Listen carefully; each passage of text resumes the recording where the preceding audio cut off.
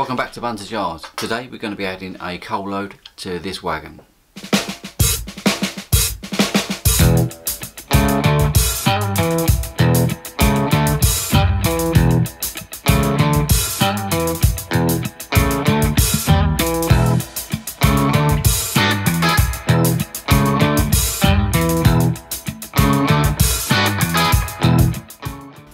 So today is the first video we're doing from the new permanent sort of workstation Bunters Yard. So it's where I do weathering and coal loads and repairs. It's much easier because it's now permanent. I used to have to break it down every night and put it away, or if I had visitors in the studio I had to hide everything out of the way. But if we've got this little cupboard which is 162 centimeters wide, big enough for the worktop. So if you're anything like me, you're gonna have your wagons weathered and possibly loads in as well on your layout. You can buy loads that are prefabricated from moulded plastic or already made from different materials on foam that you can insert into your wagon. They tend to look very similar. The plastic ones, not particularly realistic obviously, but it's very inexpensive and just doesn't take very long at all to fit your own custom load into your wagon. And that's what we're going to do today. Now the method we're going to use today is for a permanent load. Although we're using PVA, which you can realistically you could remove if you wanted to. They're not designed to be taken in and out. I'll do a video on removable loads very soon and put the link down in the description. So without further ado, let's get round to the workbench and make a start.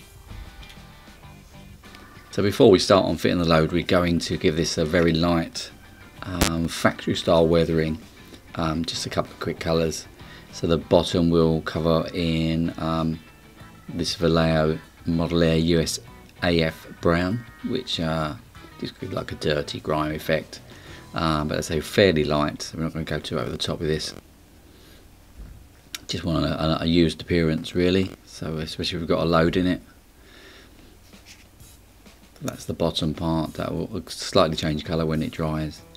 And then for where the load's going to be, this is going to be coal obviously. We're going to just give that a little bit of a darkening around the top and around the inside. I don't like to use a straight black, so this is German black brown, which is a really dark brown. Sometimes add a touch of black in just to make it a little bit darker, but just to give it like a grime effect around the top and where the loads are going to go.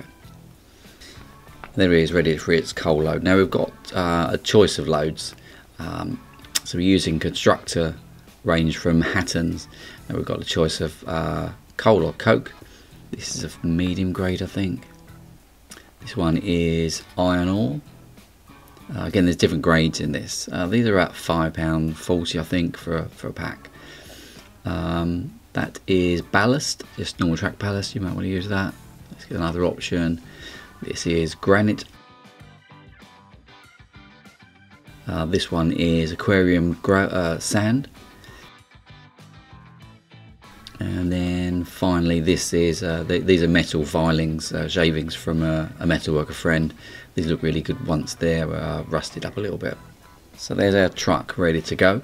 And just check before you start working on your wagon that there are no holes in the bottom. Sometimes where they're fitted, there'll be little holes, and that can mean the glue mixture will start to seep out once you start to fit that. So just double check that and put a dab of glue on if that's needed. If you don't want to fill the whole of your wagon up with your load, then you can make a little sort of riser at the bottom. I pack it out, and this is just a foam core. We'll just cut this to size. If your wagon's really light, you might just want to use the whole of it to add a little bit more weight. Obviously, if you're using the metal ones, the iron filings, then you probably won't. You want to put this in just so you only have half a load in effectively.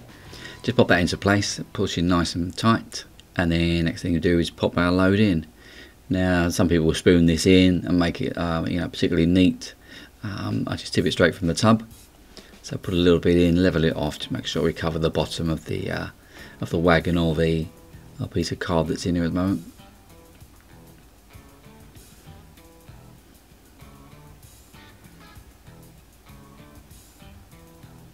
If you look at real loads, they'll have a sort of hump in the middle where it's loaded from the middle, so we just try and simulate that.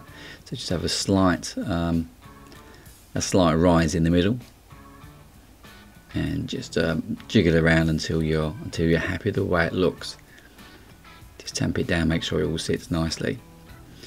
Now for the to fit for the glue, we're going to use a PVA mixture. This is just normal PVA from B&Q's. This bottle has lasted me absolutely ages. I'm just going to mix up enough 50-50 to water, and then our special ingredient, which is no secret, is a washing up liquid, just a drop or two. This just breaks the surface tension so that the glue mixture can soak its way through the load that you fitted in. Give it a good mix. You'll notice that my glues, if you ever have any of my wagons, they tend to smell of apples, and now you know why.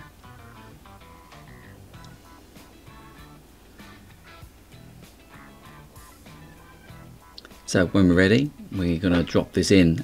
You can spoon it in, use a syringe.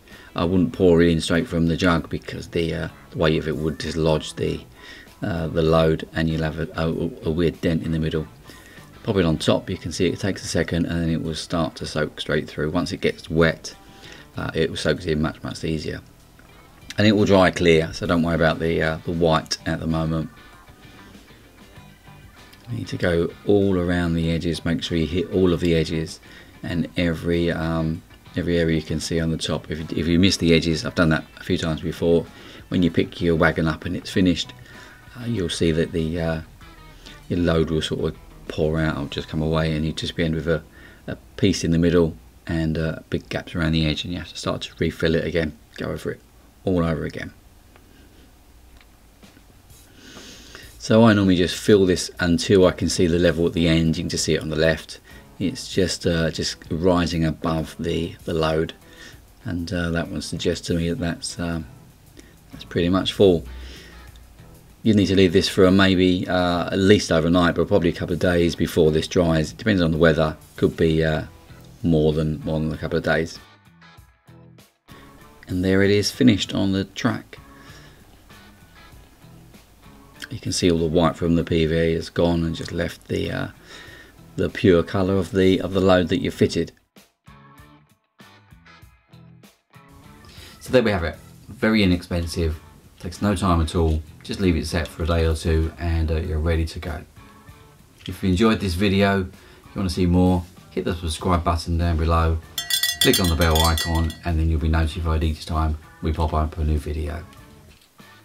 Until next time, happy modelling. We'll see you soon.